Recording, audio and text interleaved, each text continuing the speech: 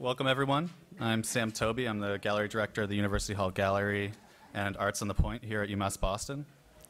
Thank you all for coming to the public program and reception for our current exhibition, From Theory to Practice, Trajectories of the Whitney Independent Study Program. The exhibition presents a selection of artworks from some of the most influential faculty, participants, and seminar leaders at the ISB, with an intention of tracking the ways in which the program has had a strong effect and continues to influence critical approaches in art making, as well as theorizing and historicizing visual art and culture in the late 20th and early 21st centuries. In organizing this exhibition, my colleague John Tyson and I looked closely at how these artists have been influenced by their participation in the ISB, how they have interjected their own ideas into the program, and most importantly, how they have influenced one another within the extended network of artists, writers, and curators. To quote some language from the Whitney Museum of American Art's website, the ISP provides a setting within which students pursuing art practice, curatorial work, art historical scholarship, and critical writing engage in ongoing discussions and debates that examine the historical, social, and intellectual conditions of artistic production. The program encourages the theoretical and critical study of the practices, institutions, and discourses that constitute the field of culture. So this educational environment, end quote, excuse me. This educational environment has created a discursive network of makers and theorists that have exchanged ideas and discourses around art and culture for 5 decades. It has helped generate major modes of art making, including video performance, institutional critique, social practice art, and art activism, among others, which we will discuss here tonight. We organized this discussion in hopes to contextualize the exhibition within these histories, as well as grapple with the pedagogy and effect of the ISP beyond its classrooms, to look at some models of education that influenced the founding of the ISP, as well as those that were sparked by it. Tonight we're here to hear the voices and perspectives of a few significant participants of the program. I'm humbled and thrilled to be joined by the artist and educator Hans Haacke, art historian and curator Gloria Sutton, and my colleague and co-curator John Tyson. The program will consist of 2 presentations, one by John on the history of the ISP, as well as some readings and connections between artworks in the exhibition, and the second by Gloria Sutton on her experience in the ISP and beyond, as well as some of her recent work. These will be followed by a discussion where we will bring Hans Haacke to the stage to discuss his practice and work in the program, finishing with a Q&A. After the discussion at 7 p.m., we will move to the gallery on the first floor in the room 1220 for the reception, where some light food and refreshments will be served. Some housekeeping items before we move into the introductions. If you have a cell phone, please remember to silence your device. And while you have your phones out, please take a moment to follow us on social media by our handle @UHGallery. I'd like to thank the Art Department, the College of Liberal Arts, the Visiting Artist Lecture Series, and the Paul Hayes Tucker Fund for supporting this event, as well as our programming of the gallery. Thank you to all the lenders of these works of art for entrusting us with their care and display. And I would also like to extend a sincere thanks to my colleague and co-curator John A. Tyson, who proposed this excellent exhibition idea early last year. My sincere thanks to you for your practice, your knowledge of the ISP artists, and for being such a wonderful and true collaborator throughout this process. Thanks, John. So about the speakers. Hans Haacke was born in Cologne, Germany in 1936. He has lived in New York City since 1965. Haacke taught at the Cooper Union School of Art in New York between 1967 and 2002. He has presented solo exhibitions at venues such as the Museum Haus Lang in Krefeld in 1972, Museum of Modern Art at Oxford in 1978, the Renaissance Society in Chicago in 1979, the Tate Gallery in London in 1984, the New Museum of Contemporary Art in New York 1986, the Centre Pompidou in Paris 1987, the Venice Biennale in 1993, Porticus Frankfurt in 2000, the Serpentine Gallery in 2001, and the Reina Sofia Madrid in 2012, among others.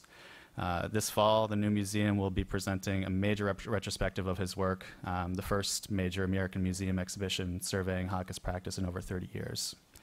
His work has been included in 5 documentas, a sculptor project in Munster, biennials in Venice, Sao Paulo, Sydney, Tokyo, Johannesburg, Guangzhou, Sarya, and at the Whitney Biennial in New York. He shared the the Golden Lion Award for the German Pavilion at the Venice Biennale in 1993 with Nam June-paik, and he participates in the Whitney ISP as a seminar leader. Gloria Sutton is Associate Professor in Contemporary Art History at Northeastern University and Research Affiliate in the Art, Culture, Technology program at MIT.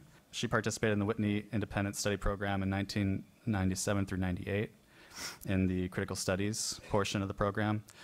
Sutton's book, The Experience Machine, Stan Vanderbeek's Moviedrome, and Expanded Cinema was the first study of a single member of the American avant-garde whose experimental artworks combined the logic of painting, film, video, photography, dance, television, and computer programming and architecture to anticipate the current ways contemporary art operates under the pressure of digital networks.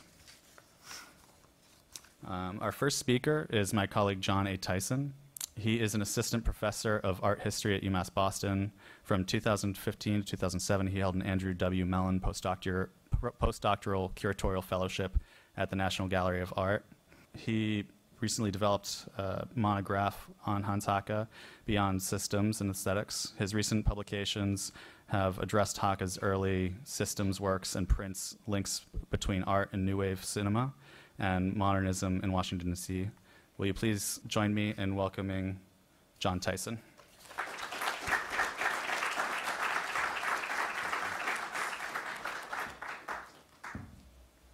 Thank you very much, Sam, for that kind introduction. And I would just also like to thank our lenders and the department as well for the support of this exhibition. So, the Whitney Independent Study Program, often known by its initials as the ISP, is a kind of alternate art school for budding artists, art historians, and curators. After a trial semester in fall 1967, it officially began in spring of '68, a historical moment characterized by its radical politics and revolutionary culture. Ron Clark, the ISP's driving force and its director since 1981, was hired to helm the program's studio side in '67. Though the ISP forms part of the Whitney Museum of American Art, the program has always enjoyed a great degree of autonomy and has been physically separate from the museum. Indeed, one of its goals was to critique existing forms of art education. Hence, it is best understood as a kind of anti-institution. Different Whitney Museum directors have viewed it more or less favorably. Adam Weinberg, the current director and a champion of the ISP, nonetheless describes the program as, quote, a productive irritant, encapsulating its at times agonistic stance. The format, structure, and curriculum have shifted since the ISP's creation. It has generally involved a combination of guest lectures, critiques, and a significant reading load. Today, participants in 3 tracks, studio, critical, and curatorial, all convene for bi-weekly seminars led by Clark or a visiting luminary, usually an artist, art historian, or theorist of culture. And indeed, it was in the ISP where I first met Hans Haacke when I was writing a dissertation on him. The year culminates in an exhibition for the dozen studio participants, a co-curated show by the 4 curatorial fellows, and a colloquium in which the 6 critical studies students present their research. However, while these events might raise a participant's professional profile, it's not obligatory to produce anything during the 9-month term. From 1989 until the late 90s, the artist Mary Kelly shared much of the teaching with Clark as head of the studio program. Also during this time, Hal Foster and then Benjamin Buchloh headed the curatorial and critical studies program. The reading list and guest list have changed over the years too. According to Howard Singerman's insightful account of the program, by the late 70s or early 80s, the ISP had come to resemble its current format with its strong emphasis on reading and debating critical theories. A characteristic that anticipates directions in art history, but was actually artist-driven and originated in the studio program. A 1980 ISP handbook, complete with reading list, provides some sense of its intellectual currents. The program often faces charges of being overly insular or orthodox. These are only partially correct in my mind. While there are certain canonical texts and some frequent visitors, Clark does react to participant requests and brings in new seminar leaders, though often these are people who have gone through the ISP crucible themselves. Arguably, its long-standing embrace of performance, embodied by instructor Yvonne Rayner, serves as a corrective to the drier, headier conceptual currents that undergird many participants' oeuvres. This announcement from the golden age of art forum ads emphasizes a sweaty corporeality, albeit one conforming to quite traditional notions of masculine physicality, rather than just the heavy lifting of big ideas. Beyond the organized classroom activities, part of the program's value comes from the informal conversations and connections that emerge around the seminar. Film screenings, visits to exhibitions, bull sessions at the bar, and in Rayner's words, quote, hanging around Ron's desk, are all parts of the program. Indeed, when writing about participation while preparing texts for the show, I stumbled over the prepositions typically used with individuals' time in institutions, like at or in, which work for other institutes of learning. They feel like an awkward fit that doesn't quite encompass the program. One instead does the ISP, suggesting too, linguistically, it is a more all-encompassing model of pedagogy. Carrie Rickey's account of the ISP at its 15th anniversary implies it is an art world finishing school, but also the opposite. She says, quote, a fine arts beginning school.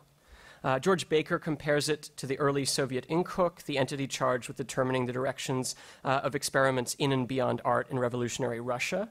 Artist Gregg Bordowitz found the program to be more like Hebrew school. And Black Mountain College, with its combination of dancers and visual artists, also seems to be a clear precedent as well. In fact, it was a result of listening to an interview with ISP alumna Helen Molesworth, in which she just discussed her and Ruth Erickson's Leap Before You Look, a show that maybe some people here saw at the ICA looking at Black Mountain College, that I had the idea to develop an ISP exhibition that would coincide with the 2018-19 50th anniversary year.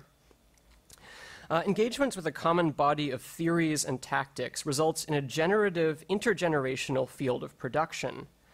Mirroring the logic of the program's seminars, in the ISP network, flows of influence and exchange do not merely move in a single direction.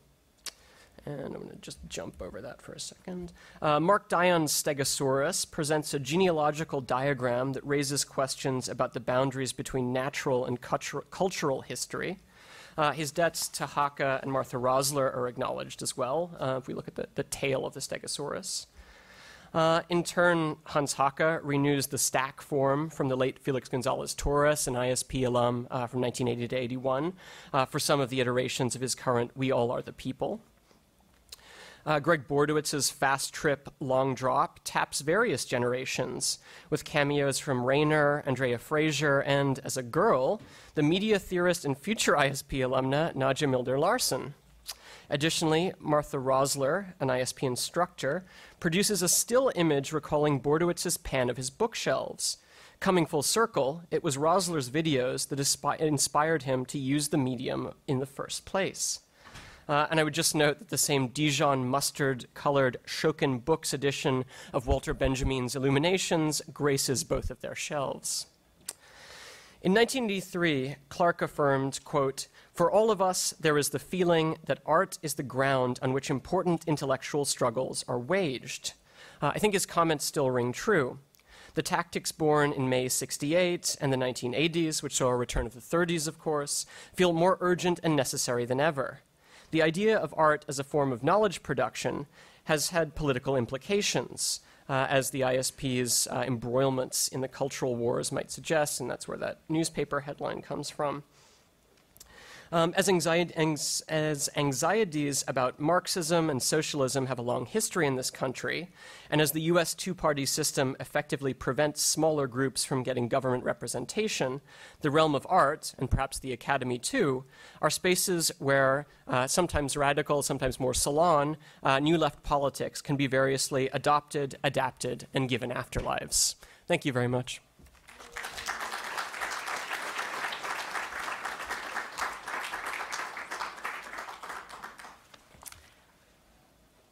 I love that art historical close reading of all of those great objects, John. That was really marvelous to see. And also, I'm going to keep my points. Let's see if I forward a little. Am I going the right way or the wrong way, Sam? You're going okay. the right way. Okay. So I'm going to keep my points conversational and short because essentially I want to get to the kind of mimic a lot of what we did at the ISP, which was conversation and contestation, and make it very dialogical to get Hans up here quickly. I would just say my research on networks and media and feminism was motivated by my participation in the ISP as a critical studies fellow in 97, 98, when I was introduced to the work of Renée Green and Mary Kelly, whose vital art practices continue to demonstrate that seminar is a site of production, a lesson I strive to enact in my own teaching. And so one of the questions that was posed to me today was sort of to think about how the ISP impacted my own scholarship. And I would essentially say the best way I can encapsulate that was that the ISP basically helped me understand how marginality is both a subject and a methodology for my teaching and my research. And so I'm going to flip through a few sets of slides, mostly just to kind of to spur some conversations and add a little sort of bookmarks to things that hopefully many of us can pick up in the room. There's a lot of great voices in here today that would be great to hear from. Modeling the ways that Renée Green formed Free Agent Media and Mary Kelly and her colleagues in London formed Screen Magazine, my generation were also seeking a platform for the ideas that we were committed to, namely the ways that media and networked technology were shaping and modeling models of communication. Hence the reason why, and this is an installation of Renée Green's work, if you're not familiar with it, an artist that I'm lucky and privileged to call a colleague in town and had the opportunity to work with on a series of exhibitions that maybe many of you had seen at the Carpenter Center recently. But during my time at the Whitney, what was interesting to me was the way in which, again, it seems sort of far afield to say this now, but you know, when I was sitting in the audience and listening to Mary Kelly talk about the ways in which she didn't have a venue for her convictions and interests in psychoanalysis, or the way that her colleagues didn't have a place for discourse around feminism and film, and so hence why they started Screen. As a working class person myself and the only person to go to college in my family, let alone get a PhD, I already felt like a black sheep. And so I sat there fuming and angry. How do you live in London and start up your own journal? How would you actually, you know, pay your rent? So when I was in the ISP, I worked for commercial print magazines, Entertainment Weekly, Interview Magazine, and Condé Nast. I still live off the frequent flyer miles that I had amassed during my time working in the marketing departments of those publications. So that's what paid for me to be in New York at the same time, to be committed to another group of kind of, I would say, destitute people working on arcane pieces of knowledge. It was probably the most privileged I've ever been and quite the happiest, so there's some correlation there. But essentially, my time at the Whitney overlapped with people like, you know, being in and around this moment where I felt like the debates that we were having around digital culture and new media were not happening in the museums. They were definitely not happening in the art history departments or the speakers that were coming into the program. But they were happening and coalescing around an organization, a fledgling organization called Rhizome.org. And this was a moment, and sort of, you know, with programmers, artists, curators who were coming together to think about the preservation, the critical examination of digital culture. This was in the moment of the sort of earliest .com bubble. It was also a moment when searching, and this is to remind you, so I did the program in 97. I'm quite old in parlance of John's taxonomy here. But it was also a moment, and this is what I have to remind, so great to see some of my students, but I always say that it was a moment before image search, right? We were looking at top-down directories, and image search did not exist. And Rhizome established a toehold for network-based art practices and helped to foster what can now be thought of as the first wave of critical discourse on network culture. It had a public broadcast audience model that was just not only a metaphor for membership, but it offered a type of operational ethos with the decided purpose of bridging new media and contemporary art. And it is between these two fields that my scholarship continues to operate. This type of critical multitasking has defined my career, and in addition to teaching and publishing, often on the works of artists that I directly intersected with at the ISP, including Renée Green, Carrie Tribe, Sharon Hayes, Paul Pfeiffer, and many others that I'm privileged to call my colleagues, I remain committed to an artist-driven platform and serve on the program committees for Voices of Contemporary Art and the Advisory Council for MIT's List Center for Visual Art. So essentially, I would say as a scholar, one of the things that the program imbues in you is to feel more comfortable when you're outnumbered by artists rather than other historians. As an art historian on the board, my role was to point out the myriad ways that new media art, itself a contested category of contemporary art production, reflected the pluralism of earlier moments in conceptual art and drew upon its strategies of anonymity, appropriation, and collective action, while self-reflexively examining the role of media in culture more broadly framed. Of paramount importance to me then, as well as now, was art's insistence on making the distribution and circulation of ideas visible. And this is definitely something that I learned from Hans Haacke. And so I wanted just to think about, again, in more pragmatic terms, how this became manifest in my own writing and scholarship. And I think it was also one of the reasons why I chose the ISP, and thinking about many of you out there right now thinking about this is a moment before the rise of these sort of interdisciplinary art history programs. And so one of the reasons I chose the ISP was because it was a moment to be able to read Stuart Hall, to look at the ways that feminism and British cultural studies were core to the program, not marginal. And basically, it was one of the few places, this was before art history programs, you could do a PhD on expanded cinema or interdisciplinary arts projects. And so my scholarly book here that Sam pointed to is absolutely a result of that. It's the first art historical monograph in MIT's new media imprint, and I think that kind of thinking is definitely residual from the type of being at the ISP. And then more recently, I'll just point to this publication. So when I look at paradigm shifts, I mean, that was the lesson I learned from Gregg Bordowitz in the way in which thinking about the doxa of the ISP, as John evoked, as a way to kind of think about, well, how do we mark change? And so the ISP just had its 50th anniversary, the golden anniversary of it, and so we're coming off of a bit of a hagiography about the program itself.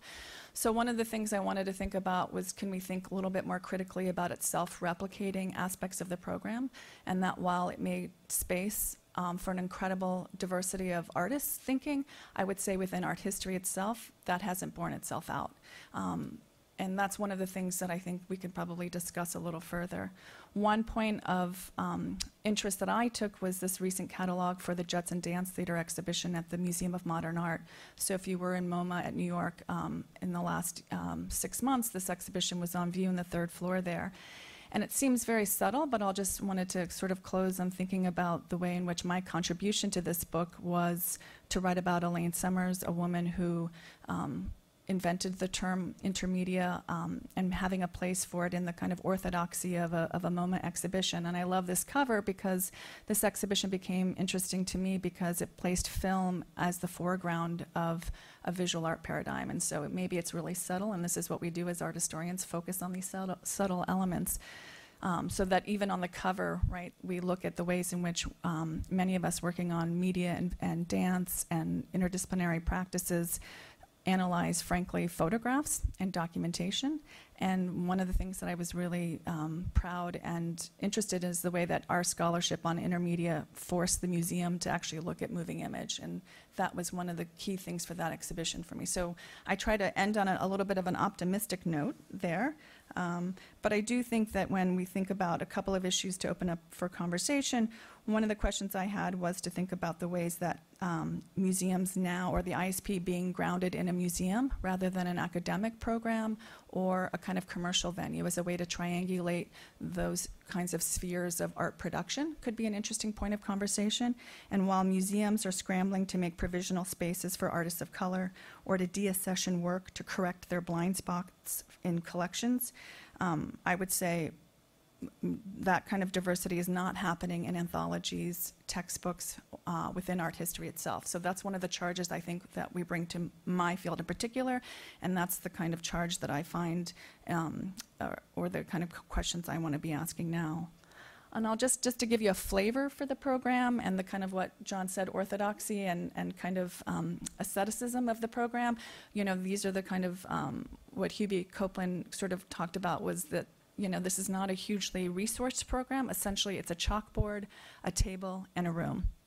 And so you can kind of see both, I think, in the listing of names, but maybe also the omission of names, the kind of program and the guests and the sort of models there. So thank you.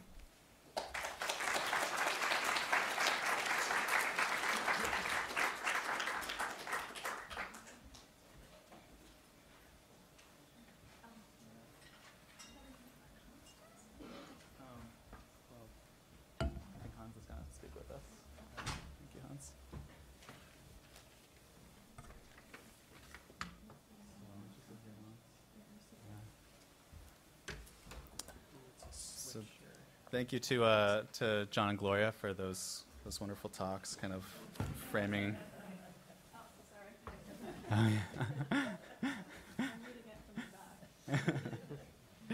And welcome also to Hans.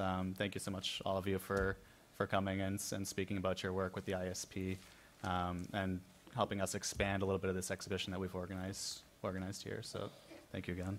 And just to hear a bit from you, Hans, I was hoping to just start by asking you a little bit about your involvement in the ISP. When did you start working with them? How did you get involved with working with them? And why have you continued to participate with the ISP as an educator? Well, one of my problems answering such a question is that I'm pretty old and my memory is not reliable. Okay, no problem. I believe it was in the early 80s that I was invited to be one of the seminar visitors.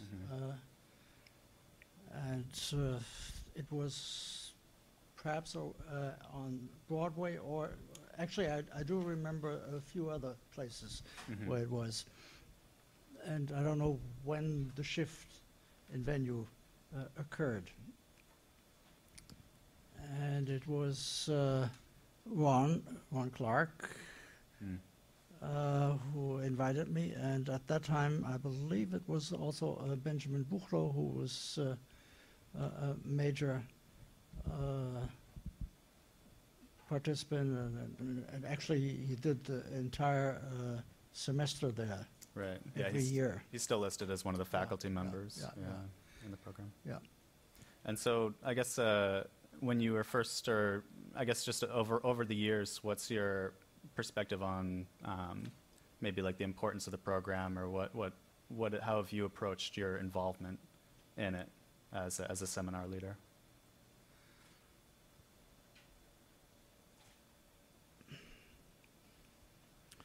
Well, I was a seminar leader. That sounds as if I'm conducting an entire semester. No. I was a regular once a year for one afternoon and evening. And together, as many others were doing it, we were invited to speak about our work or issues that concerned us, and engage in a discussion with the students. And as you know, and as you heard, there are three groups of students. There were practicing artists, there were curatorial students, and art history students. The largest group was practicing artists, and this is still the custom today. And Gloria touched on that a bit as an art historian, the importance of interacting with working artists and having that kind of collision of practices. Would you, as a visual artist, would you speak a bit about how you view that as like an important kind of like stirring of different fields of practice? Well, I believe for people who have completed at least undergraduate studies and are on the verge or even more than on the verge of getting into the actual professional involvement in what they were studying, it was very useful, I believe, to be exposed not only to practitioners and practicing artists, I mean, but also to people who are following it, critiquing it, theorizing it, and as well as people who are involved in presenting it in the museum context or in galleries or wherever it may be. You had an interesting comment about how this year's class had changed when we were having coffee upstairs. And it seemed like people were very interested in your adoption of a document that's often known as the Siegelob contract or the Siegelob-Perjansky contract. And I wonder if you could tell our audience a little bit how you've used this artist's rights contract and what sorts of questions you were getting from the younger generation of artists at the ISP this year. Well, it so happened that 2 weeks ago I did my annual appearance. And when I had done my presentation in the Q&A, it was the first question and the question that dominated the discussion until the end was the, as John mentioned, the so-called Siegelob contract. And that made me realize that perhaps today, the current generation of young artists are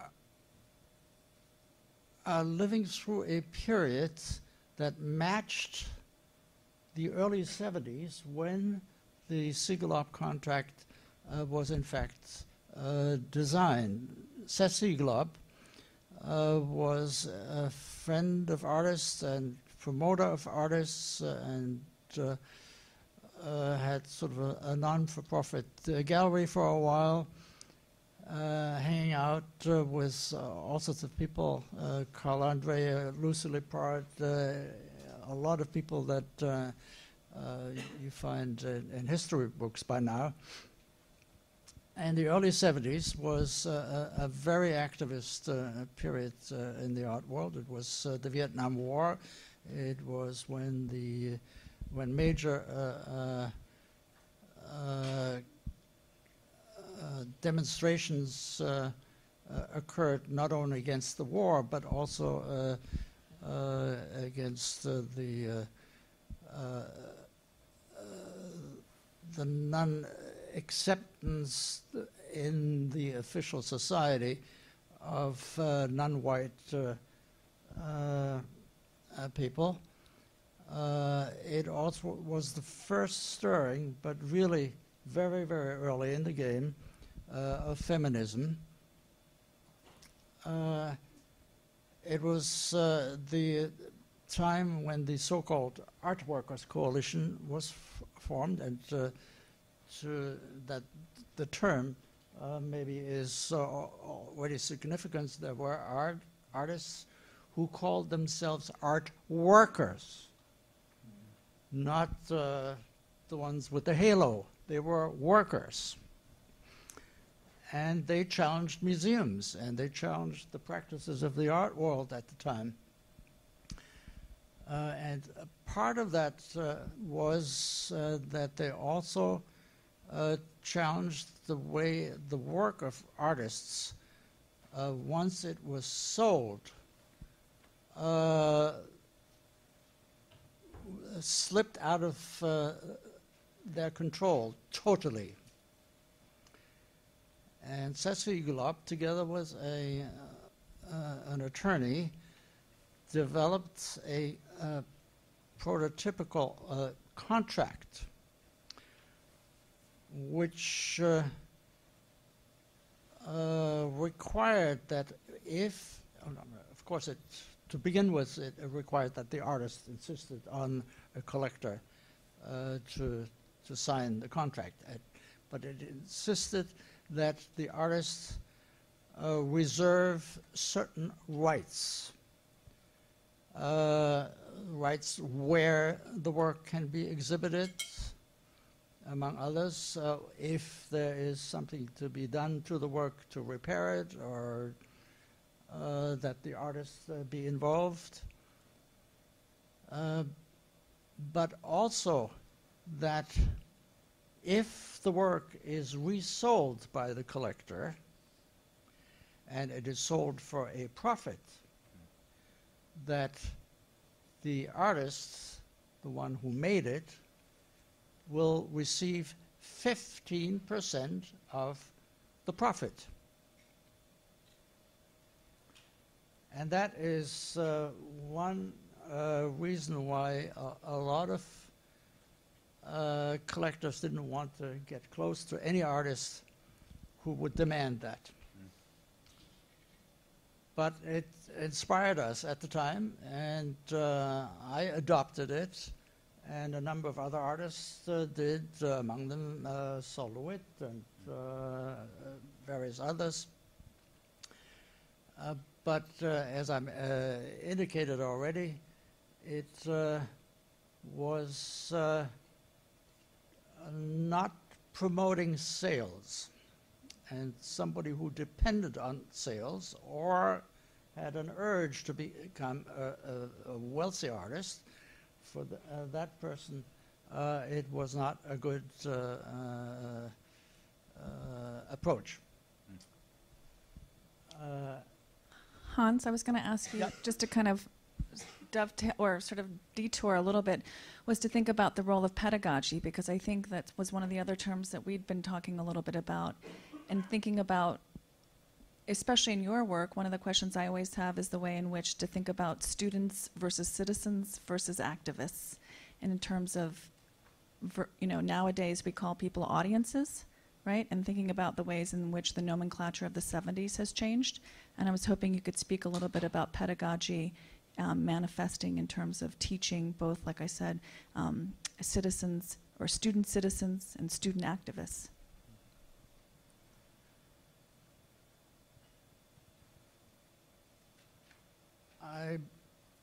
I believe the term participation on the part of visitors of art galleries in or with in the work or with the artists also originated in those days, in the late 60s, early 70s. And I also was involved in that. And I still occasionally do works that require the physical or participation and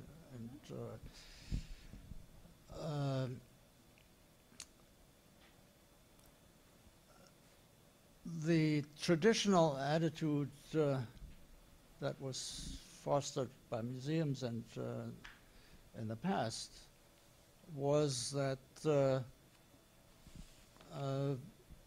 visitors come to just stand in awe in front of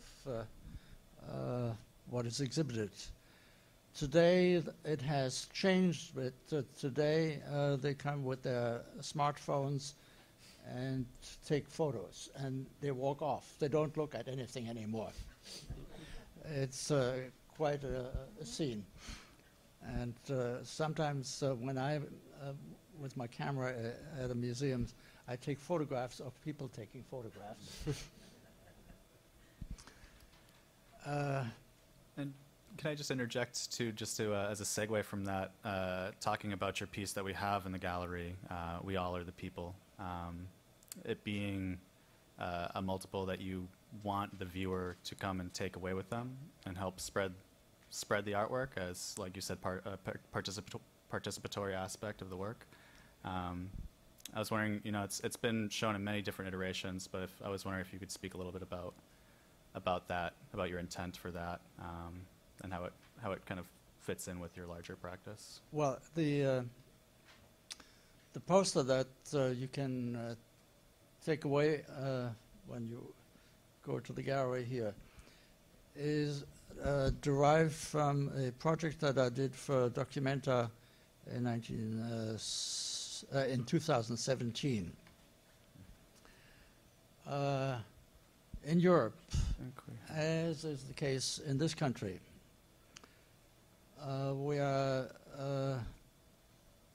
facing a revival of xenophobia and what is currently called populism.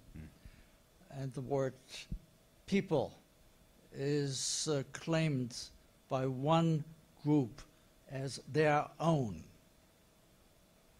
And nobody else can claim that they are part of the people. The American people, the German people, etc., etc. And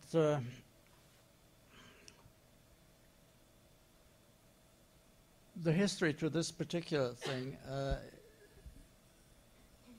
is peculiar to Germany, but it has resonance wherever you go, because the people, le peuple, das Volk, has a politically charged meaning wherever you go, and probably had for thousands of years. In 1989,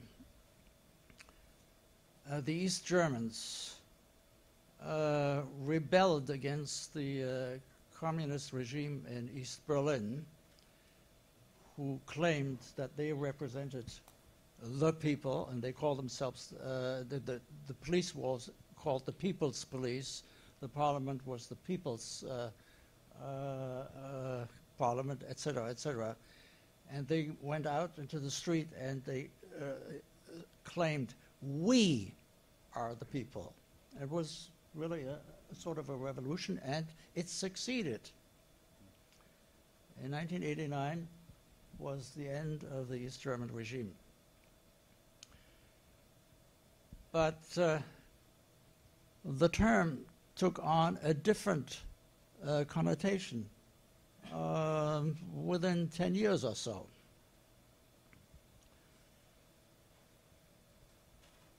It was usurped by right-wing nationalist groups in Germany. And when I was asked to commemorate, like other artists asked to make a proposition for a permanent installation in Leipzig, where the slogan was coined and where people had demonstrations shouting, we are the people, I propose that instead of saying we are the people, to specify who we are, namely all. We all are the people. Not only the natives, but everyone who happens to live. And that is, for that matter, it came up in a conversation earlier today, something that Bertolt Brecht spoke about when he was in exile. He had to leave Germany in the 30s when the Nazis took over. He wrote essays about the 5 difficulties of writing the truth. And one of these difficulties was, he proposed that the term Volk, people, be replaced by the word Bevölkerung, which is population, which means everybody who happens to live in a country. And that is, in a way, what I picked up. Could you just give a brief translation of the inscription on the outside of that building for people? How your work is dialoguing with the official host, I guess? Well, I'm happy, and at the same time, I'm very unhappy that there is a need for this at the moment. and it so happens that it's more in East Germany than in West Germany, but I don't want to make a divisive comment, but in East Germany, in Saxony, there is a demand for using what I did at Documenta with the banner, the rainbow colors and the translations of the slogan, "We all are the people," into the languages of the predominant migrants and refugees in Germany. That means something there. Right now, there are right-wing riots, all sorts of nasty things are happening there. And this was put up last year on the facade of the art school in Leipzig, an old building, and above it is a superb dedication. It says, to the beauty and honor of the fatherland. And it couldn't be better. Now, it could also be said motherland, but that's another story.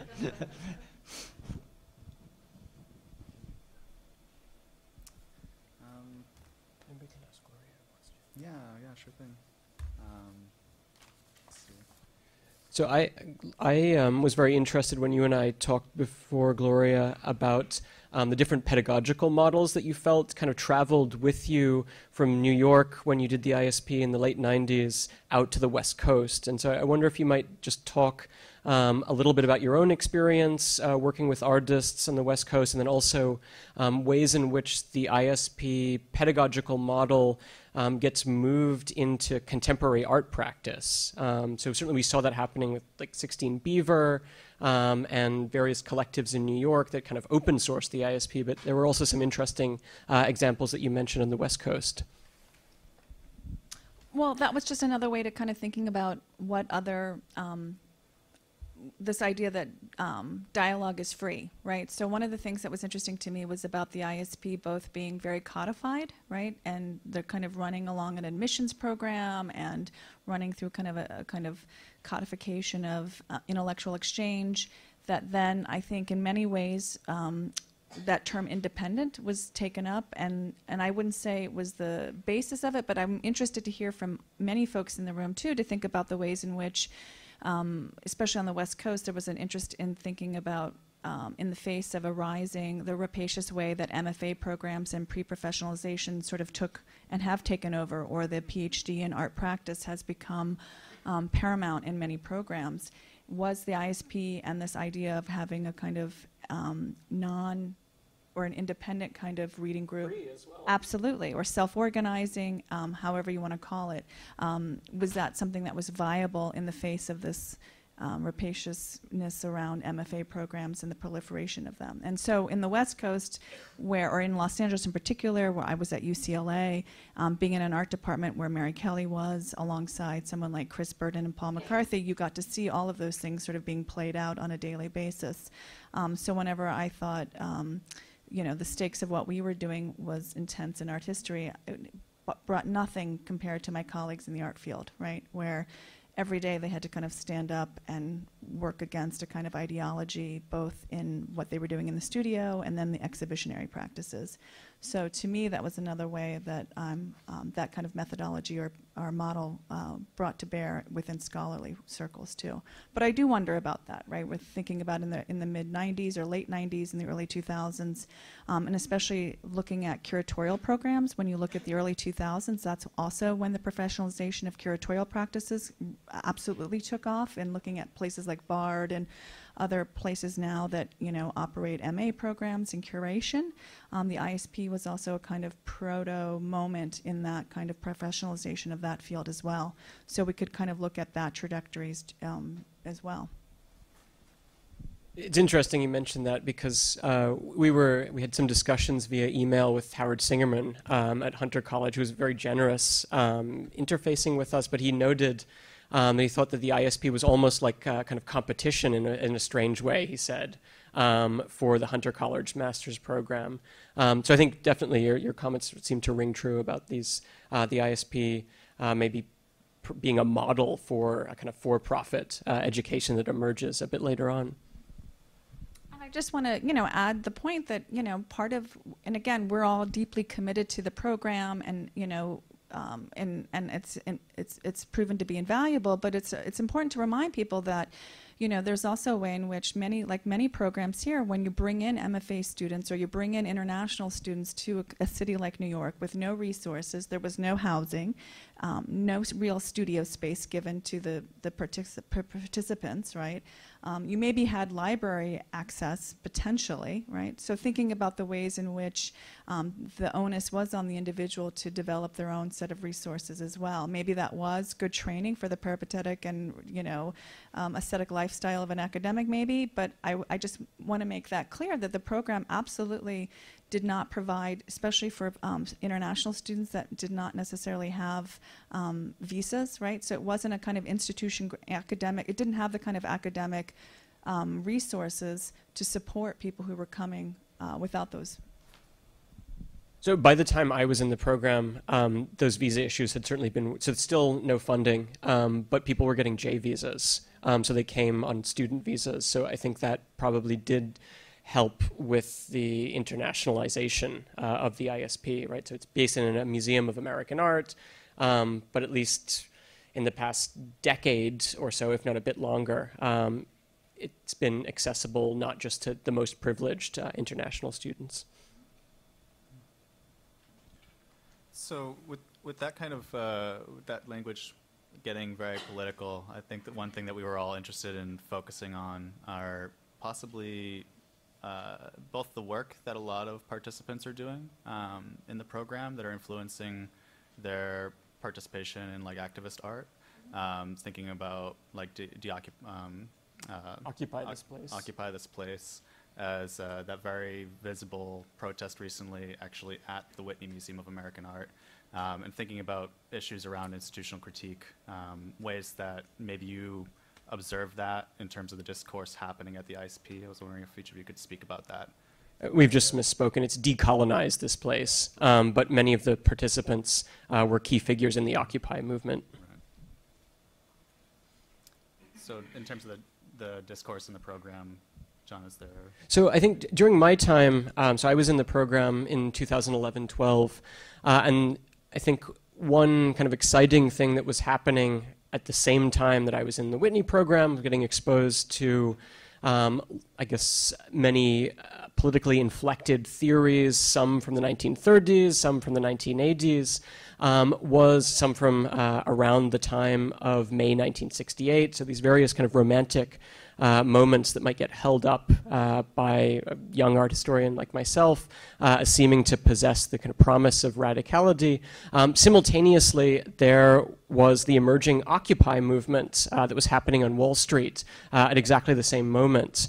And Amin Hussein and Natasha Dillon, who were participants in the program with me, were extremely involved in kind of fomenting, forwarding Occupy, and so there was a very direct connection between kind of like real politics, what felt like activism out in the streets, and what was happening in the classrooms. I think those things played off very nicely against one another. We also moved, so I was involved beyond my activities as an art historian. I was part of a group called Occupy Museum, so another kind of collective entity, and we thought about questions of power, access, funding, so I mean, taking lessons from somebody like Hans Haacke, and then using some of the strategies of occupying space from Occupy Wall Street. We led discussions and protests in the space of some major museums. And it seems like some of those ideas that began in that moment have continued to inform what Amin and Natasha and others are doing with Decolonize This Place. And thinking too about someone like Gregg Bordowitz, who we have a work as part of the exhibition, his involvement with ACT UP, just ways that lots of different participants have gotten involved in activist movements with their art practice and with their writing as a way of moving it forward. And then maybe to dovetail on that, I have a question for Hans too, and thinking about the program as privileging many of the artists who actually publish, and you're one of the few artists, and Renée Green's, one of the books I flashed was her collected writings, Other Planes of Air.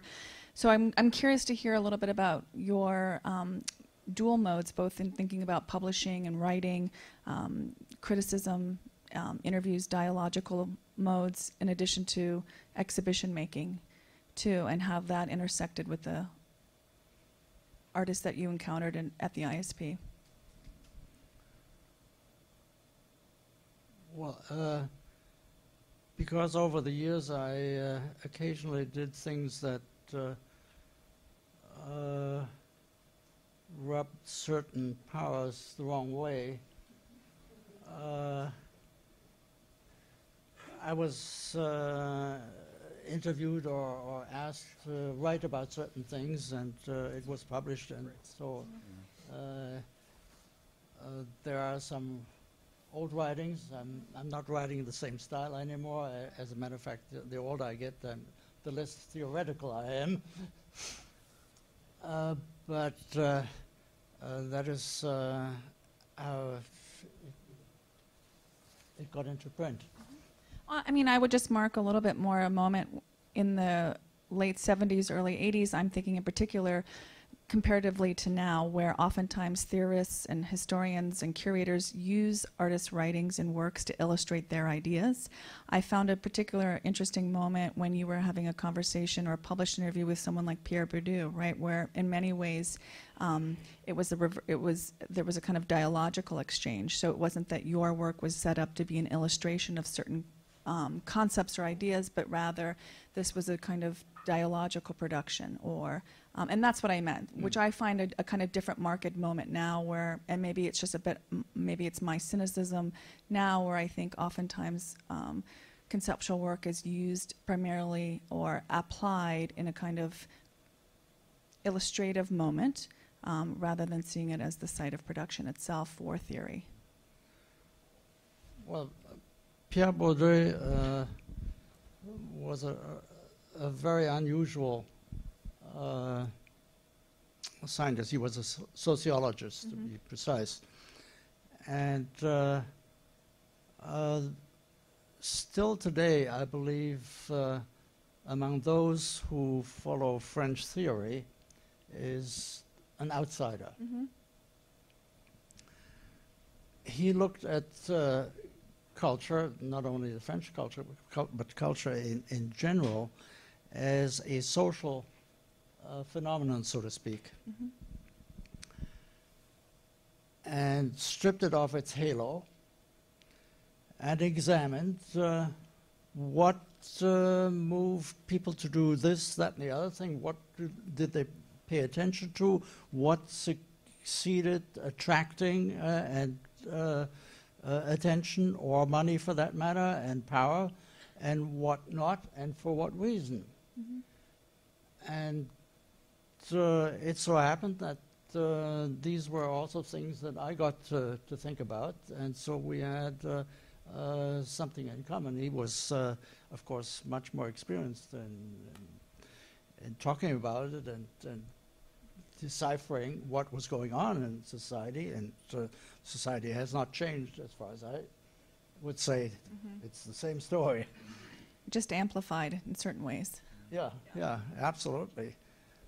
I would just note that I think is a kind of prime example of parallels between different types of practice. So Pierre Bourdieu, being a sociologist, someone who studies how the art world operates, how it generates value, and Hans Haacke, who does very similar things, but within the sphere of art. So definitely a point of connection between two different spheres of knowledge.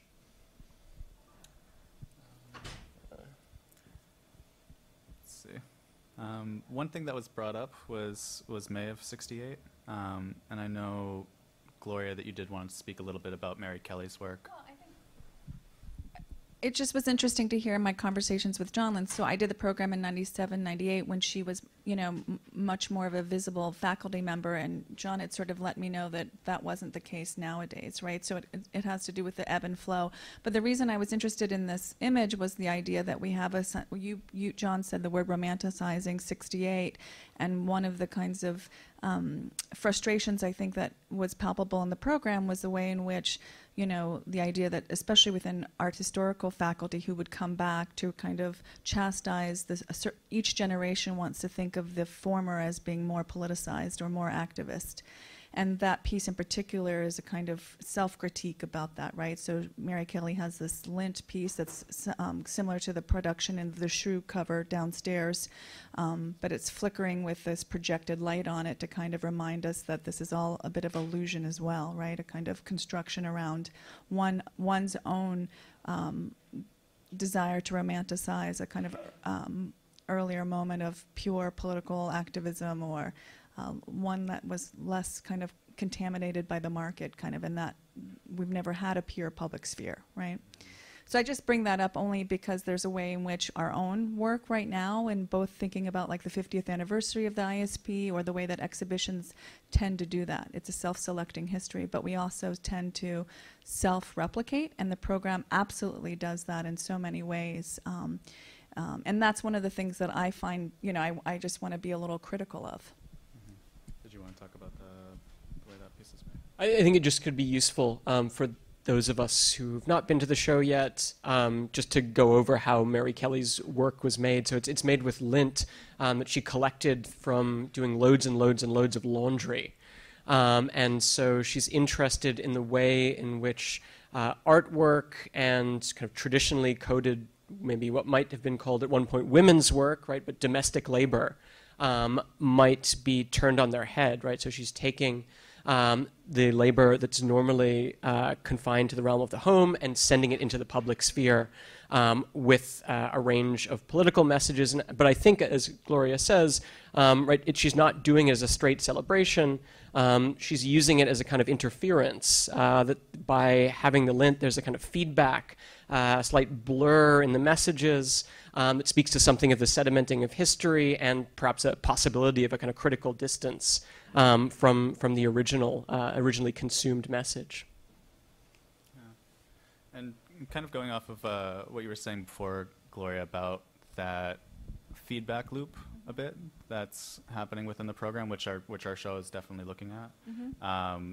I was wondering if you could speak a little bit more about those generational and kind of like self-reflexive practices that are happening within the program and maybe within the works in the exhibition. I mean, I have less objectivity than maybe John does about it, but just meaning that, in a certain way, if the program is set up to be an alternative, like quote unquote, to the machinations of a kind of pedigreed program or an academic program, yet relies on the same credentialing and sort of august names to validate those individual practices, right? It still turns on the same processes of validation and consecration itself. And so if we look at the publishing practices or the exhibitionary practices of, it's really not that radical in certain ways, right? It still confers or is confined to the same systems of circulation and distribution. That hasn't changed in many ways. That's also what I meant too, right? For a program that purports to want to think about alternate and more transparent systems of circulation, it absolutely turns on some of the most august and established names and reputations, right, by decree. I think that's maybe less true on the artist side. That those images of the chalkboard. I mean, I don't know how much that chalkboard doesn't look like the chalkboard that I saw when I attended the ISP. I think there are at least so LaToya, Ruby Frazier, Park McArthur, Fred Moten. I don't think was on Ron's radar before. And so I think it's, while maybe the cast of art historical characters do tend to be these kind of pedigreed, often Ivy League professors. But there has been a shift in the discourse, and again, it's coming from the studio art side, perhaps more than the art history side. So maybe there's onus on us as art historians, right, to think about what critical art history might look like, or how we could adapt our own field to be more inclusive or pluralistic. Yeah, we were talking about that earlier too. And I'm very curious about if there were any kind of touchstone moments for the two of you as art historians, of instances where you were interacting with artists and they really kind of flipped things on their head for you in terms of how you were approaching art history. Our program here at UMass Boston has both art history students working alongside studio students, and I think that that's a really progressive model and something that should be enacted elsewhere, but it seems critical to the ISB. So I was wondering if there were like any anecdotes that you had of moments where artists really kind of impacted the way you've started looking at research and your work as an art historian. I think for me it was maybe more seeing how the curators worked that changed my thinking as an art historian. That I went into it like many people at a fairly professionalized stage. So I had finished my PhD exams. I was beginning to work on a dissertation. And the program wasn't always that way. I would just note that it initially began as almost like a kind of like study abroad in New York. The people who are now called fellows were referred to as interns. So it's become kind of more glamorous, perhaps, over the years as there's been increasing professionalization of the students involved in the program. But I had came to it and increasingly realized that kind of taking pot shots from the ivory tower was well and good, but perhaps if you wanted to make a difference within the art world, it was important to start producing exhibitions or texts that might reach a broader public. And so that was certainly what prompted me to start thinking about beginning a curatorial practice and eventually spending 2 years as a curator and as a postdoc at the National Gallery. So it certainly changed my thinking that way. Conversations, in particular with Park McArthur, I think were very helpful for thinking about the role of archives, networking, ways in which it might be possible to think about a more collective kind of art practice. And I thought there were productive conversations going on there for sure. And mine is more pragmatic. I mean, a lot of it had to do with the way in which I learned that artists, like my entire, the idea around writing for exhibitions, or the way that you could think about the way in which, for me, it was a kind of interest in thinking about scholarship not as being something as remote, but something that would be really actually read and lived in, right? And so exhibitions and exhibition catalogs became an important venue, mostly because this was something that felt more immediate, more pressing, where debates could happen, and they were a timestamp. And more importantly, artists such as Renée Green actually were the reasons why I was able to actually have a space or to provide space, was because the artist insisted. Every exhibition I've ever written for, or thinking about for catalogs, is because I don't burnish your TOC. The reason I'm there is because the artist has insisted, because they want a different critical take on the work. They want a different kind of engagement with it that has to do with the conversations that come out of studio visits. And so again, just circling back to that initial comment that I made about conversation and contestation, most of the artists that I find compelling are the ones that actually invite a kind of critical perspective of their work, rather than something that just reaffirms something they already know. And that was a lesson that I bring to my teaching that informs my current scholarship as well. But it's really essentially because the artist has insisted to kind of create space for other voices. Just have one quick thing. So I think one of the great things about the Whitney program is the kind of face-to-face, right? So it's a network that you get access to, and of course networking is part of the value of the program.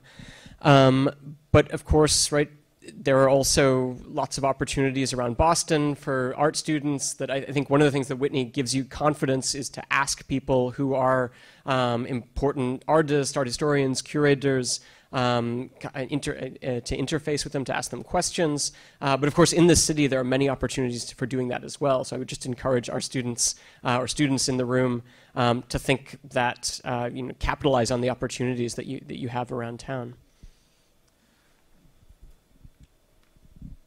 John, in one of our correspondence, you wrote a really interesting question, and it's about Ron Clark and the idea of maybe proposing the ISP as an artwork by Ron,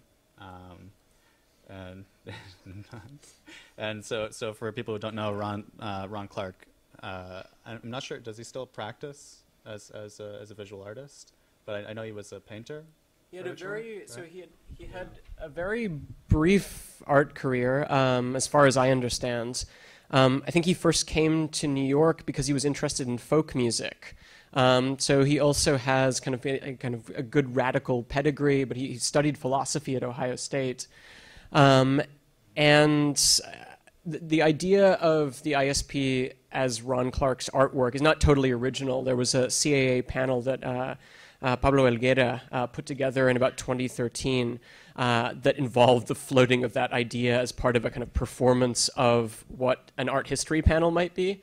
I don't think it's necessarily such a bad idea, right? That art, it is a work that's kind of in some ways part of a museum, not totally controlled by it, and definitely seems to have paved the way. So I mentioned 16 Beaver before, a kind of art practice in some ways that involved social interaction. Similar, some people from that experience or entity created another thing for Documenta in 2013, I guess, or 2012, called And. So I think the ISP, or the Bruce High Quality Foundation University, could be another instance where the ISP is kind of taken as a model for social practice art. So even if Ron is not totally having artistic intent, I think it definitely does verge on that territory. Yeah, what do you think about that? What do you think about that, Hans? I saw you kind of perk up a little bit when you heard that idea. Yeah. Well,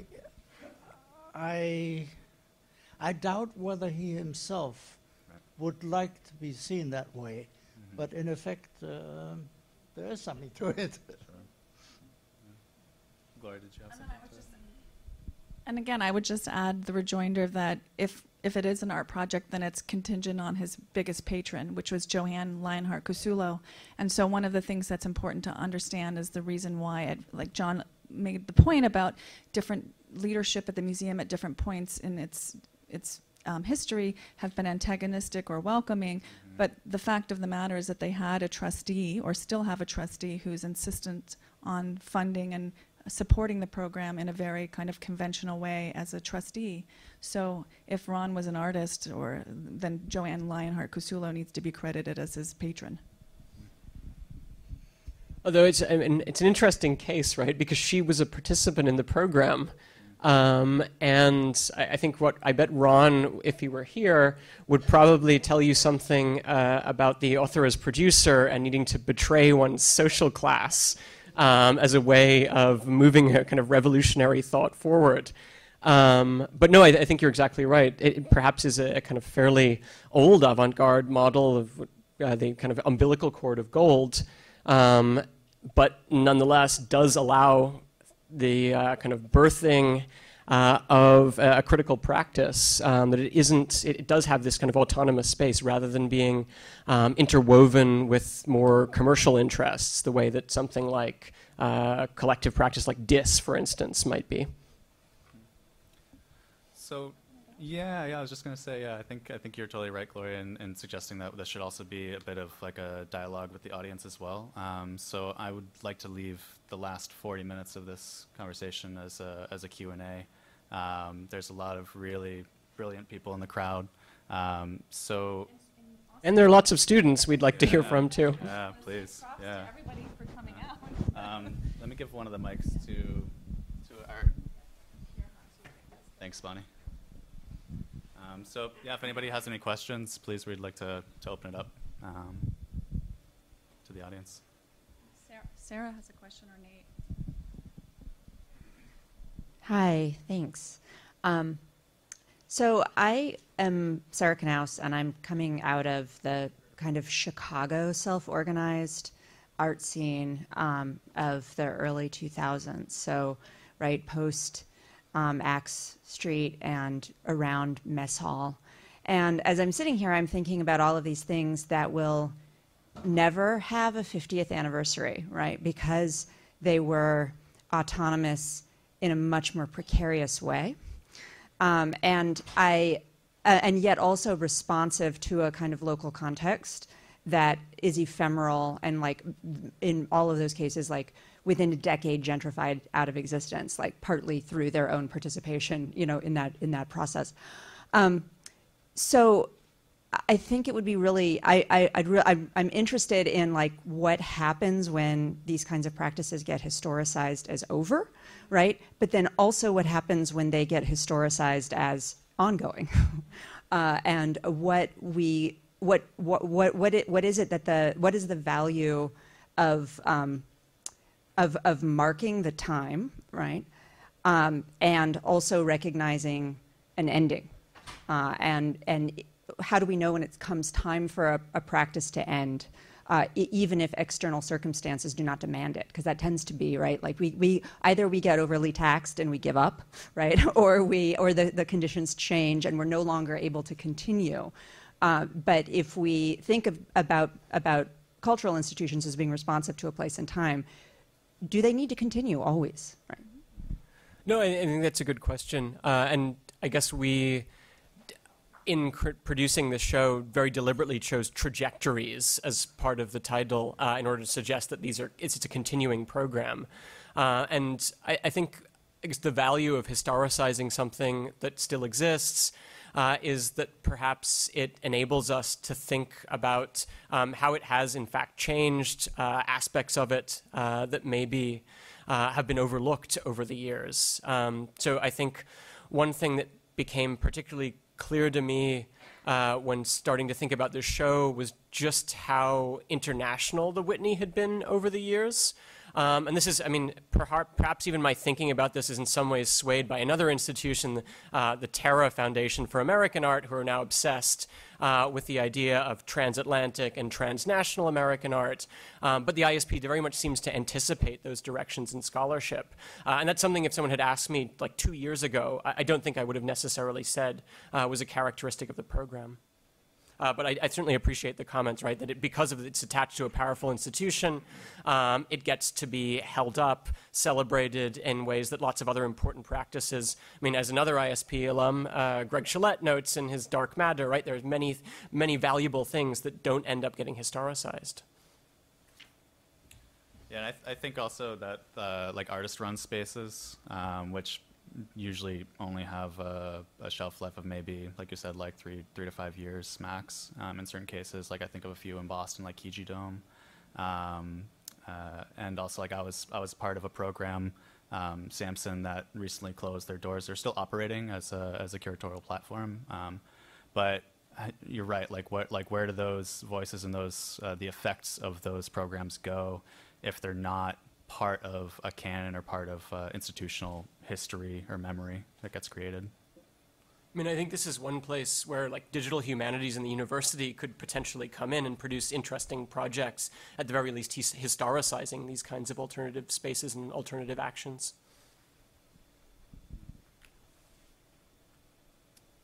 Other questions?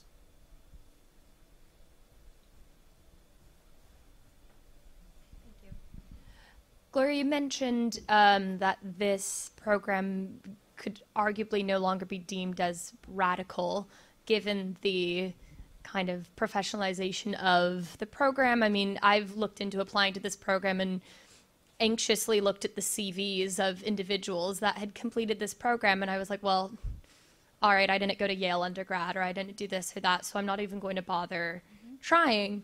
But at the same time, could there be a radicalization in it if, say, the reading list were published, or if individuals were allowed to host these meetings or gatherings in the same fashion on their own? Could it be a certificate of completion in the ISP syllabus or something of the sort? Or is this really, truly at heart a closed-door, insular-facing group and doesn't want to maintain that? I don't know if I'm the best respondent for that question, Jameson, but I would say that in many ways the idea that the program is monolithic is quite false, right? So like any institution, one of the things that we all learn about institutional critique is that institutions are made up of individuals. And in fact, the more porous and open that they are happens to do with the fact that it all turns on certain individuals.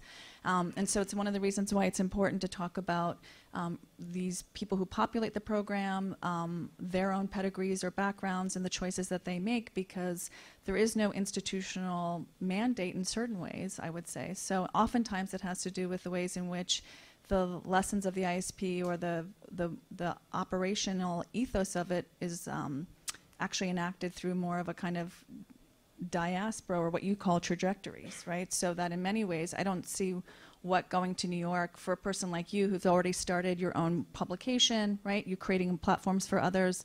In fact, I would just encourage all of you, rather than to think about the ISP as a brick and mortar, to think about it as an operational ethos for all of your projects, right? The kind of diffuse networks that you have access to in your own localities is really, for me, the summation of the kind of enterprise of the ISP, rather than kind of subjecting yourself to the brick and mortar idea of it. Rather. So that's a kind of a pragmatic answer, right? That kind of skirts the point that you're making. But also you have to think about it as a moment too where we have to stop asking for permission in certain ways, right? And to kind of write and do the work what we want to do in the field to make those changes in those institutions. Just note that it's not necessarily, like, I would encourage you to apply. I don't think there's a fee, if I remember. There's no reason not to. No one who wrote me a letter of recommendation. Obviously, I was doing work related to someone who's a long-standing friend of the program, but none of my letter writers were like ISP insiders. I don't know what you were coming right from undergrad, right? Again, for me, it was much more pragmatic, and it's a self-selecting, what I meant about self-replicating, because you wouldn't want to spend your time in a circle at that table with that chalkboard unless that was something you subscribed to, right? And so in certain ways, I think that's one of the other reasons why I just don't know if it's going to be as relevant to people in the same way that it might have been at different moments in my own formation. So it's hard for me to and I don't necessarily think of it as having the same kind of validating power as like I said, for me, it was the relationship with artists and getting to collaborate and work with artists that enabled. And I don't necessarily think the ISP has a kind of toehold on that totally. And in fact, like I mentioned in my talk, the reason I spent a lot of time talking about Rhizome was essentially because I found it quite claustrophobic. And so frankly, the conversations that I wanted to have were not being developed at the ISP. I looked at a kind of different group of co-conspirators to have the conversations around a critical examination of digital media that frankly the ISP was not going to entertain or hold, but rather something like Rhizome was the way that developed, right?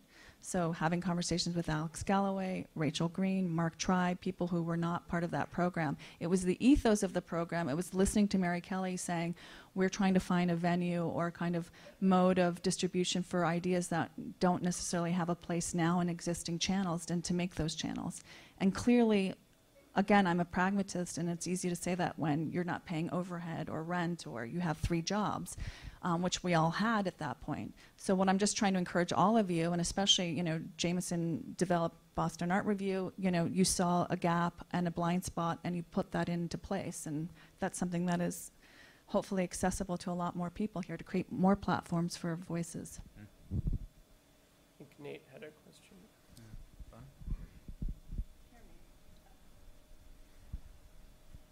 Hi there, thanks guys, great talk. I'm wondering, John and Hans as well, if you could talk a little bit more about the recent participants' interest in the artist's rights contract. The way that you described it, Hans, is it's to boil it down, it's a kind of an artist's resale royalties stipulation. Of course, part of the critique against that is that it's not in the financial interests of collectors to want to do that.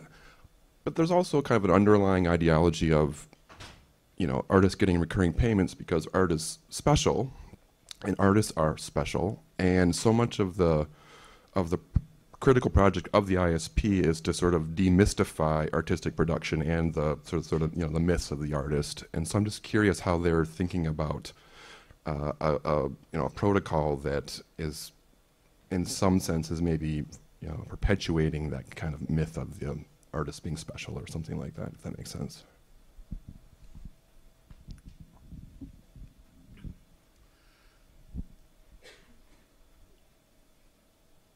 Well, my understanding of the contract, I'm still using it today, and I know from personal experience that it is not promoting sales. But the interesting part, and this is why I believe the current fellows or students of the program asked me about it, was that they, like people in the late 60s, early 70s, are no longer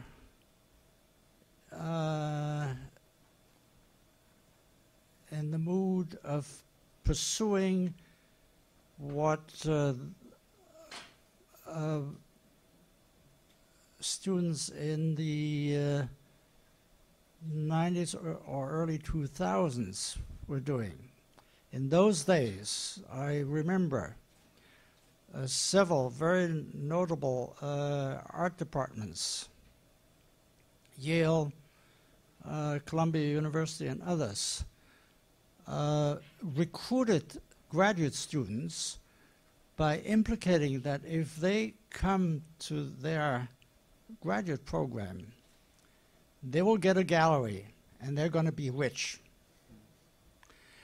And at the moment, I have the feeling that this is no longer the goal. There is a shift taking place. As to a degree, there was a shift taking place after the crash in the 80s, in the early 90s. All of a sudden, African American artists got into the world that were recognized. Feminist artists, homosexual themes were coming out. And it was no longer whether it could be sold and one could become rich. It was because this was what really concerned them. And maybe thanks to the Twitter-in-chief, we are at a moment like that, and people are just disgusted with running after the money, even though they don't have it. And they want to take control. Maybe it's wishful thinking, but this is what I got away with. Just very briefly, it occurs to me also, I mean, so maybe the law is yet one more area that arts and art history are looking to colonize. So for instance, there is like an art and law think tank, and I can't remember the name of, it's a lawyer and artist who runs it. Sergio. Okay. Okay. That was what this was what I sort of felt, because I knew people from my year of the ISP who were subsequently fellows in this art law program. So again, another instance of a kind of anti-institution, grassroots, both for kind of practical and poetic purposes. But I wonder if that is not part of the impulse as well.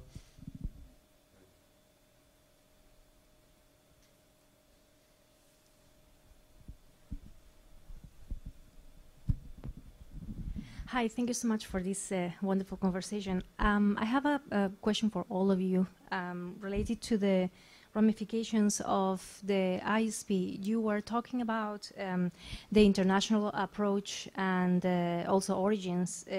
So I was thinking about the Occupy Wall Street movement, which actually was inspired by the Occupy the main streets and the main squares in Spain in 2011. And as a consequence of that, that Occupy in Spain, that Occupy movement, gave birth to a very important political party, left-wing political party these days, that is very, very powerful. So I was wondering if there has been any ramification in terms of politics, actual political parties here in the US, similar to this, out of the ISP or out of Occupy, the different Occupy movements. Because I think John Tyson was mentioning that we don't have that kind of radical left in this country for a number of reasons. So I was wondering if there was any kind of political ramification that came out of the ISP or anything related to its world. Thank you. Well, one thing that John and I discussed was around the culture wars, artists like Gregg Bordowitz and the Yes Men coming at a point where they were trying to create satire around this shift in media coverage and the media's role in getting political messages out, and thinking about how that also has really influenced later movements, you know, like the popularity of programs like The Daily Show and The Colbert Report, I think have like a bit of a trajectory with these artists. And I think even now there's since those speakers have kind of left a little bit of a void, that more prominent programs in the media are also like reflecting what Fox News is doing. So I don't think that these are necessarily political parties, but ways that political discourse has shifted from participants in the ISP. I mean, I think as we have seen historically with ACT UP and Grand Fury, and then with more recent, I guess, developments around Occupy, Decolonize This Place, there is a possibility of moving discourse from the ISP into the public sphere. So I think Amin was recently interviewed by the New York Times for his criticism of a Whitney board member's links to arms dealing. So while it's not political parties because of the way that democracy functions in this country, I think the ISP is not solely happening in the space of the seminar room, that its ideas do escape outwards in various trajectories that are productive. And I would just maybe add Nan Goldman's pain, activism against kind of the cultural patronage of something like the Sackler family and Purdue Pharma, right? So I would put kind of add that to kind of a discussion too. Question back there. Couple of questions.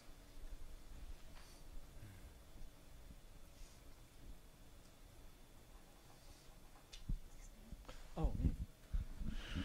Hi, thanks everybody for this really insightful and interesting and dynamic, exciting panel and conversation that's ensuing. It's really wonderful to have this here, so thank you also for organizing it.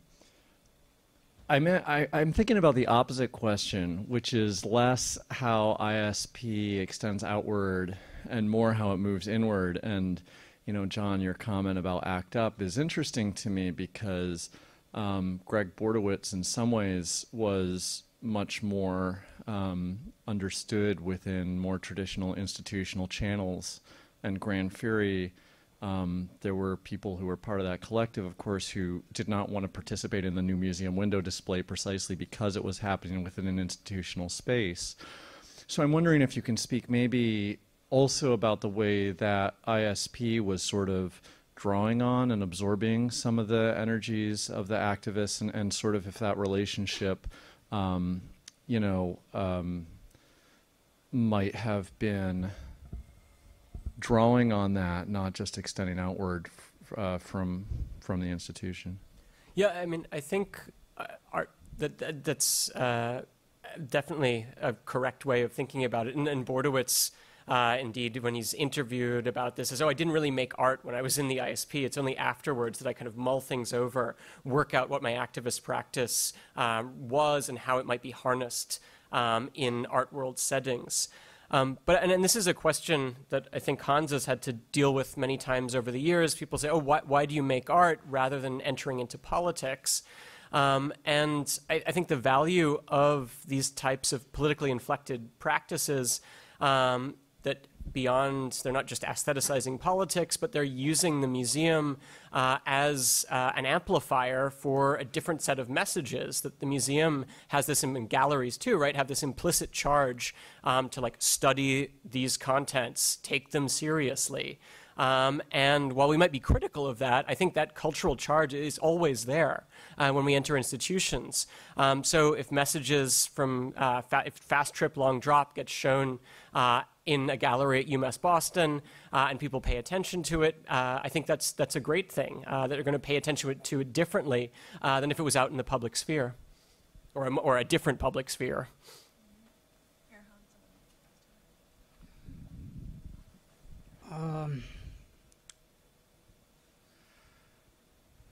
Well, I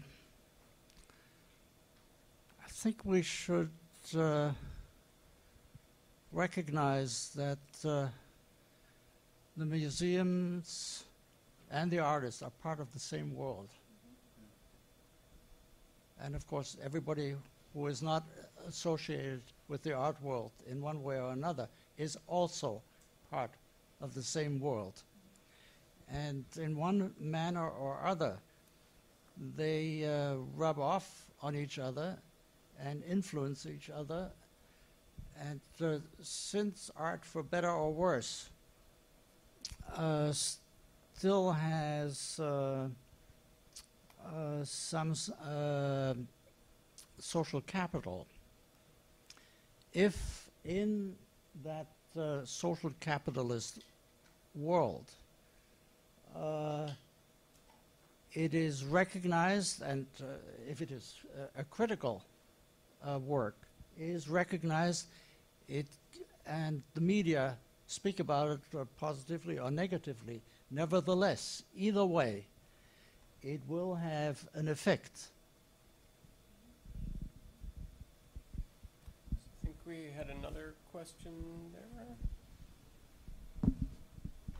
My question was rather similar, but it was specifically to you, Hans, because you're one of the artists that spearheaded institutional critique, and I was wondering how you feel about being affiliated with the Whitney Independent Study Program for this reason.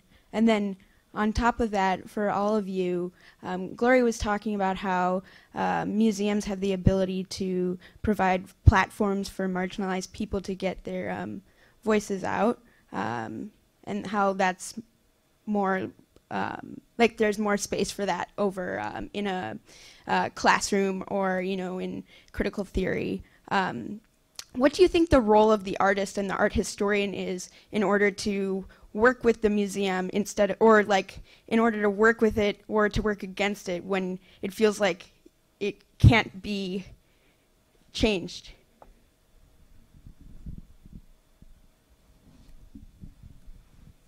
Well, both the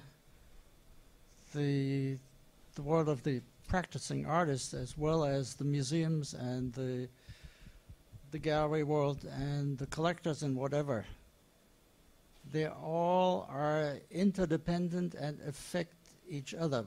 There are some that are very powerful, of course, and big money is very powerful, but that's not the only thing. And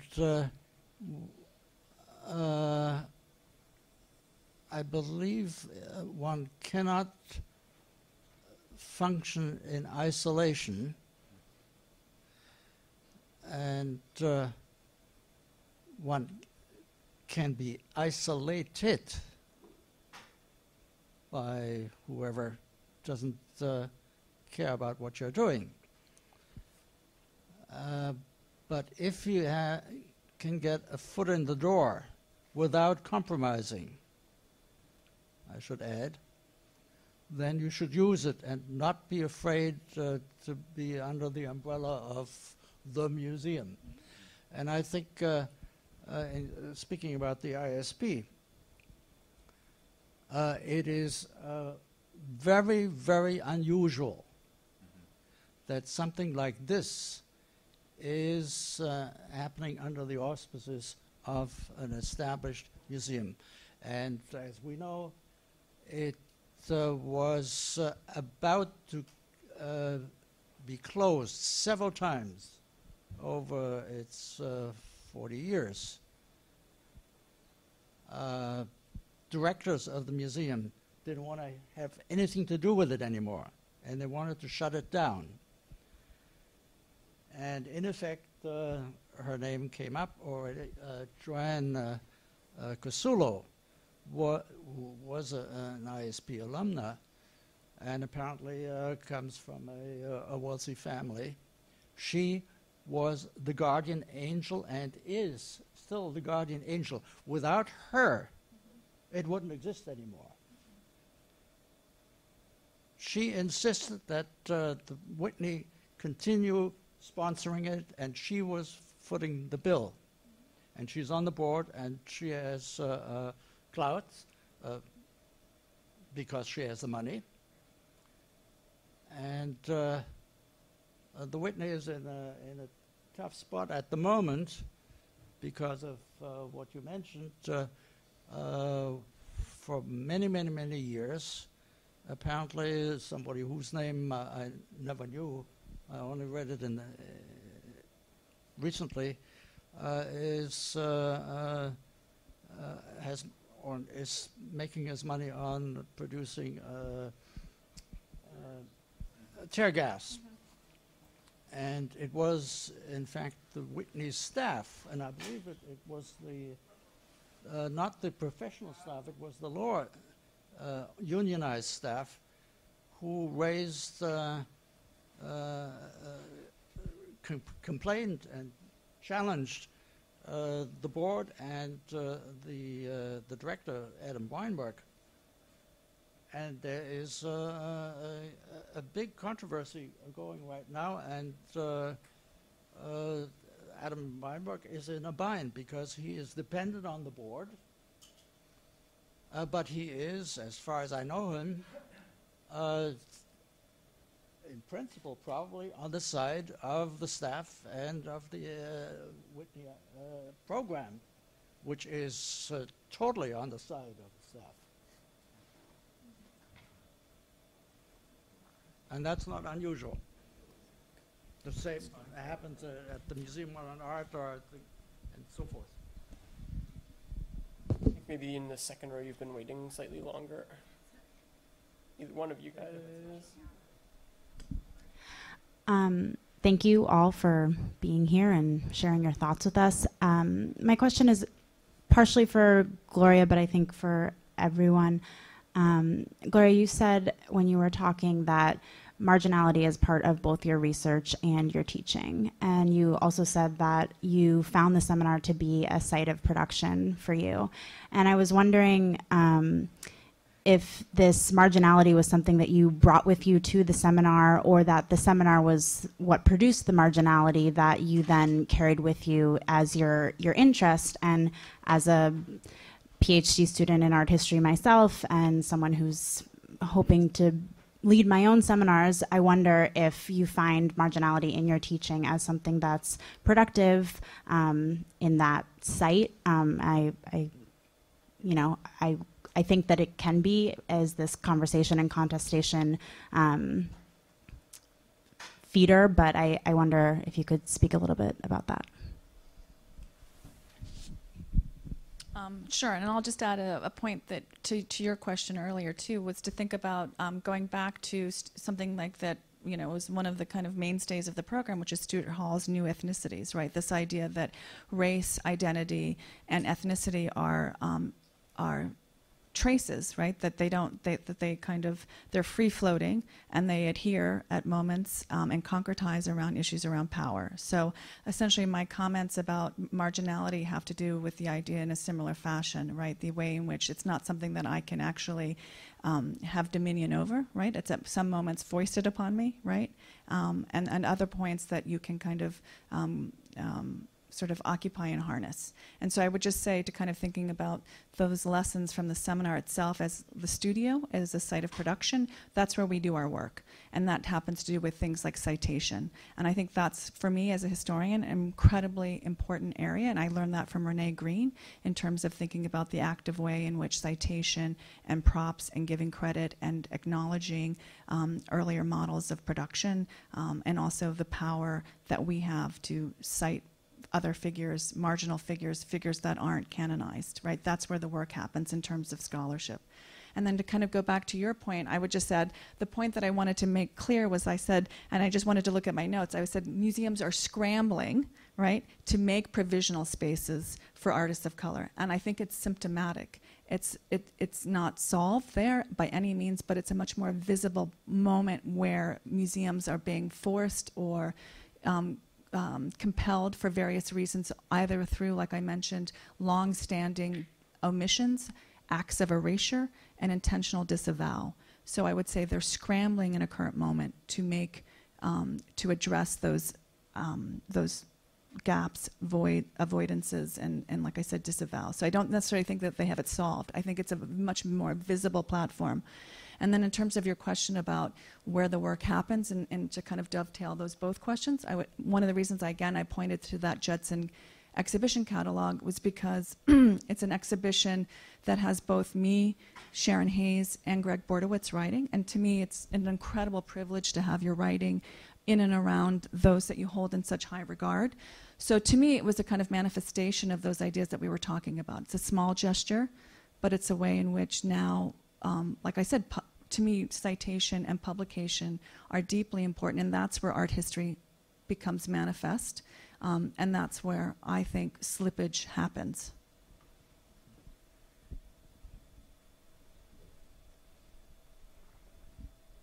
To follow up on that, I'd like to start by thanking you all for your commitment to the kind of looking at institutional critique, and for kind of bringing this dialogue here today, and Hans for all your work, early work on this in this area. And I guess I'm thinking about what you were talking about, Gloria, with rhizome as an electronic media, and I think that I'm sort of directing this towards the artist on the panel, Hans, but it could be anyone to answer. I'm just wondering how, kind of using this framework of I think institutional critique might be too narrow, but a way in which a kind of refutational, critical production can live on into the age of the internet, which is a ruthlessly capitalist 24-hour project, and I think has a lot to do with the professionalization of the arts in terms of getting the attention now. And I'm also thinking about the ways that Wage is using the internet to get out information about and for Payne, Nan Golden's project. So I'm just wondering if any of you have thoughts, but I'm thinking particularly in terms of artworks, as someone who's about to embark on an internet project, how that can be, how this can continue on in this age. Sorry, long question.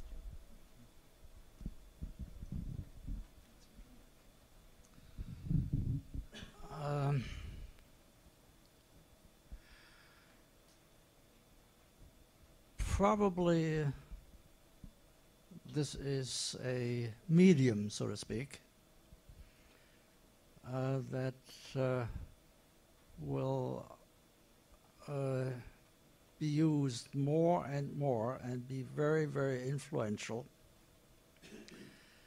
But I cannot speak about it because I'm of a generation which did not grow up with it. I am not on Facebook. I look at the internet and get all sorts of things from the internet, but I'm not using the internet in order to publicize what I have to say. I'm not familiar with it enough, and I don't think I'm young enough to learn it. Is To the Population still being broadcast on the page of the Reichstag? There was a webcam that was on it for one photo yes, a day. yes, there is a website. This is a work that I did. I was commissioned after a lot of controversy. I was commissioned to do something in the Reichstag, that is to say, the German Parliament building in Berlin, and a website is a part of the work, and that still exists. And well, it. For better or worse, my stuff is publicized and talked about on the web, so it's not only in print or out of print. In Gloria, from Rhizome, I think that there's another place where online content is in some ways, I mean, protected by an institution from some of the onslaught of the 24-hour capitalist waves you describe. But it's actually one of the ironies right now. One of the reasons I picked that slide or that image was as a prompt to remind myself that in 2005, Rhizome ceased to be an independent operation. It was untenable to continue on as an independent entity. And so as a board, we basically shepherded it into the new museum, and that became its institutional home. And so essentially the other thing that's going on right now is that the internet is absolutely precarious itself. In fact, one of the biggest projects that Rhizome's undertaken is the Net Art Anthology that's actually being preserving, 100 net art objects right now that are actually being displayed in a kind of analog way in the exhibition or the galleries of the new museum right now. So if you go to New York, that's what's on display, looking at both the kind of program, software, and hardware, and trying to preserve it or conserve it the same way that media conservation has to do with video, film, and other ephemeral media. But I kind of want to press Hans a little bit because he's about to embark on a major exhibition that opens in the fall at the new museum. And I wanted to kind of ask you to talk a little bit about some of your ambitions for that and what it means for you now, having had one of the most prolific exhibition careers, despite the overt censorship that you did face. Well, it's I don't remember the numbers of years. It's sort of an anniversary kind of exhibition. After I got kicked out of the Guggenheim, that is to say, an exhibition that was scheduled in 1971 of my work, which did not take place. It took 16 years for any museum-type institution in this country to touch anything of what I was doing, and the new museum was the one. And now, that is later this year, there will be another solo exhibition. And it's going to be a lot of work, I know that, and to get everything together and to figure out what should be chosen, how to exhibit it, and whether I can produce a new work for it. At the moment, I cannot say. And I think one interesting tactic for artists in the audience, younger artists, to think about is that, Hans, you often have waited until the last moment to reveal your plans.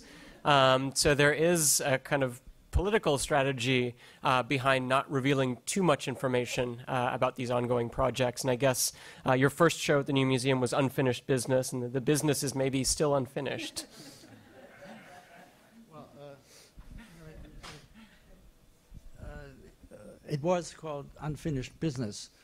I believe that is not only in terms of my own work, it is for humanity. It's unfinished business. So with that, I think we'll wrap things up. Thank you all so much.